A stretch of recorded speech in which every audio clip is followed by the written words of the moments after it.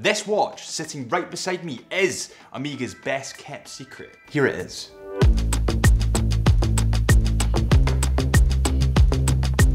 In my hand right now is the Omega CK859, and I believe it is Omega's best kept secret.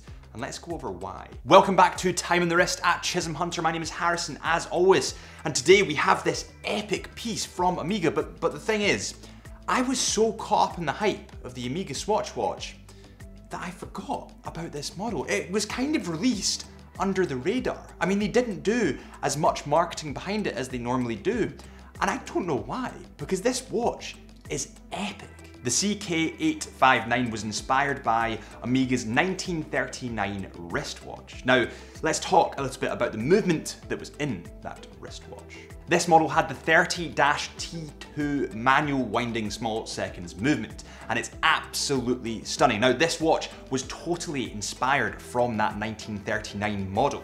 And you can see this in a lot of the aspects of this watch. So as we go through them, you'll see a lot of Omega's DNA popping up. Before we get into the specs of this model, it's important to say that these models are numbered edition. They're not limited edition, but they are numbered edition. So if you look on the case back, it has numbered edition, and then it also has the number of this watch. So let's take a look at the measurements. And I'm not gonna lie, before I even start the measurements, this took me by surprise. It's not often that I find myself attracted to a vintage looking watch, especially one with a leather strap. I've never been a fan of leather straps, but this works. The case diameter of this model comes in at 39 millimeters, which is pretty perfect for my wrists. And because it doesn't have a bezel, it has more of a bigger face. The perception of the face is that it's bigger because it doesn't have a bezel, and that makes it absolutely perfect for my wrists. When watches are bigger, 42, 43, and they have a bezel, it shrinks down the perception of the face size. But when they're smaller, they can afford not to have a bezel to give it more dial real estate. The thickness of this watch comes in at 12.4 millimeters according to our digital calipers, maybe just under that because of the way our digital calipers work, just maybe slightly under. And I think that's partially down to, firstly, the domed sapphire crystal glass that you can see here. And it's actually, I have to say this, it's really nice domed sapphire crystal glass. It's not too aggressive. It kind of comes up just like a bubble, but it doesn't go too much that you've got kind of like an edge to it, if that makes any sense. And then obviously, because it's a manual wind movement and not an automatic movement, it doesn't have a rotor. And this means that it can be that little bit slimmer because it doesn't need that rotor to wind the spring. The sapphire crystal glass actually has anti-reflective coating on both sides. Now, I know that some people don't like that because they think that the AR coating will scratch that little bit more. And theoretically, yes, they are right. But I can tell you for a fact that I've had my Omega Seamaster for a good 2 years, and I've battered this thing. You can look at the steel in this thing, you can really see the scratches, and I've not got one scratch on the sapphire crystal glass. Then you get to the fact that this is more of a vintage piece. It's more of a dress watch. So you maybe wouldn't wear it for everyday wear. So I do think my opinion on this is that you should be fine. The case comes in stainless steel, and it actually looks really, really pleasant. And I think part of the reason why it looks so pleasant is because firstly, it's mostly polished on that bezel here, but you've also got a combination of polished and brushed on the lugs. And then it has a really short, really stubby crown. I actually like the aesthetics of the crown. I like how it blends into the case that little bit more, making it look that little bit more elegant, that little more vintage. But what I would say is it can get a little bit difficult to turn. Now, they have got the notches in that crown so that you can turn it, but because it sits so close, it can get a little bit difficult at times. But I do suppose on that note that dressy watches aren't the most practical. I think this goes in every sense of the word. I think that dressy watches focus on style and they leave the tool watches to the sports watches, like my Omega Seamaster 300 meters that I have on at the moment. The thing is that I have 3 or 4 sports watches sitting at home and not many dress watches, if not any dress watches at all. So I've said this in previous videos, but I'm actually looking for more dressy watches now. And it's just where I am at in my watch journey. And I think that's why I'm so attracted to this model. The strap on this model is a tanned leather strap and it looks brilliant. I have to say it would age really, really nicely. I can imagine this being a really vintage piece. And with the aesthetics of this watch being so vintage and inspired from the 1939 wristwatch, it does work so, so well. And one thing I have to say is that this is really weird, but it's because it's new, it smells so good. Let's move on to the face and the limited bezel really quick. But before we do, let's talk about what is on your wrist today. Let me know in the comments. It's time for the Chisholm Hunter tradition, which is of course, wrist check. Let me know in the comments. But I've got the Omega Seamaster, of course, NATO strap. Brilliant watch. Probably the king, actually, in my opinion. But let's have a conversation. The bezel on this model is of course very, very limited, and it's actually in polished steel instead of brushed. So what I would say is be careful when taking this out and about, because the last thing you want to do is scratch this beautiful polished surface. And it's a shame because polished steel looks so nice, especially when you reflect it in the light.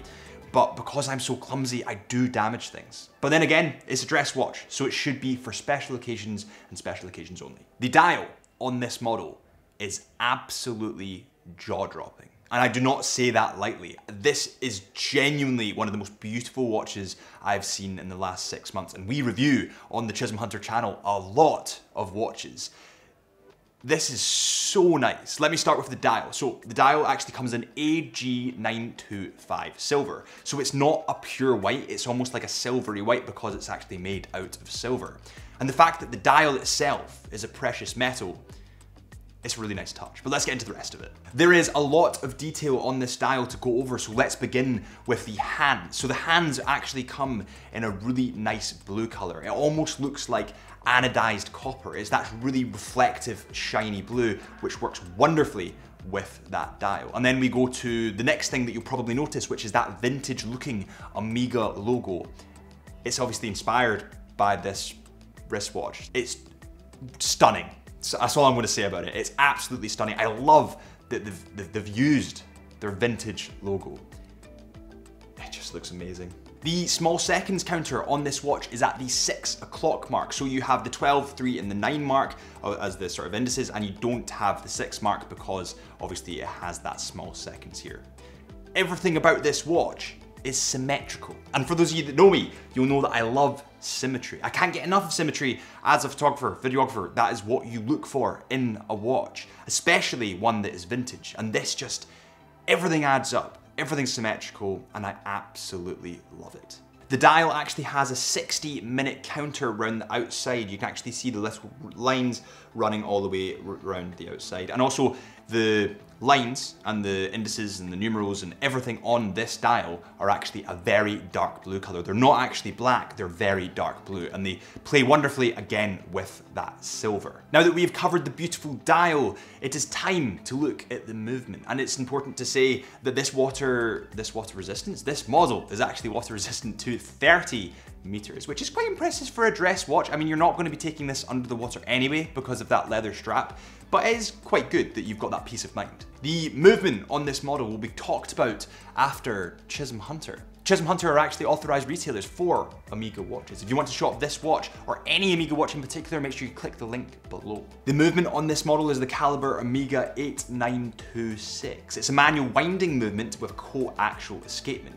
It's certified by Master Chronometer, approved by METAS, and resistant to magnetic fields reaching 15,000 Gauss. It has a small seconds display at the 6-hour mark, a free-sprung balance with silicone balance spring, 2 barrels mounted in series, and a rhodium-plated finish with Geneva waves in arabesque.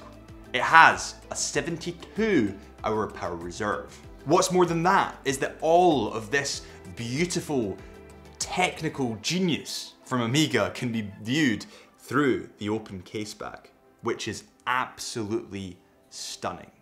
So why did I label this video Omega's best kept secret? I believe that people should be talking about this watch more than they are. I believe that it should be as big as a Seamaster release or a Moonwatch release because it's stunning. But what's more than that is it's so different to any of the mainstream Omegas. I mean, when you think of Omega, you automatically think of the Seamaster or the Moonwatch, but you wouldn't necessarily think of this. And I think I'm gonna make this video in order to change that, because this deserves to be spoken about. Now we get to the crux of most watch purchases, which of course is the price. This watch comes in at £5,810. I've always said on this channel that I'm going to be very honest with you. I believe that this watch is damn near perfect. The only thing that I would maybe change if I was nitpicking, this is very, very picky, is the crown. But that's tiny. I do think that maybe for a first watch, I would be careful with this, because you might scratch it, you might get it knocked up, but see for a second watch or a third watch, if you're going for that more dressy, elegant model that you maybe wear on special occasions, I think this is worth looking at. I think it's worth trying on. And the fact that it's numbered, the fact that it's COSC and METAS certified, the fact that it has so much history adds so much to it. I would consider this. At the point of us filming this video, before we go, we are at 9,400 subscribers. We are closing in on that 10K mark, and I just want to say a huge, huge thank you to everyone that supported this channel and is part of this amazing watch community. We have some really exciting projects coming up. We are going to be out and about in Scotland. We're going to be doing more watch vlogs. We're going to be traveling through to Edinburgh, going down to London. We're going to be doing some really exciting stuff, and it's all thanks to you guys. And what I wanted to say is, if you guys have any suggestions on what you would want to see, please drop them in the comments. We would love to get involved. Thank you so much for watching this episode of Time in the Wrist at Chisholm Hunter. My name is Harrison, as always, and if you want to support this channel and join the Chisholm Hunter watch community, make sure you subscribe here, or follow us on Instagram, which is Chisholm Hunter Watches. It's our personal Instagram. Thank you so much for watching again, and we will see you in about 3 days.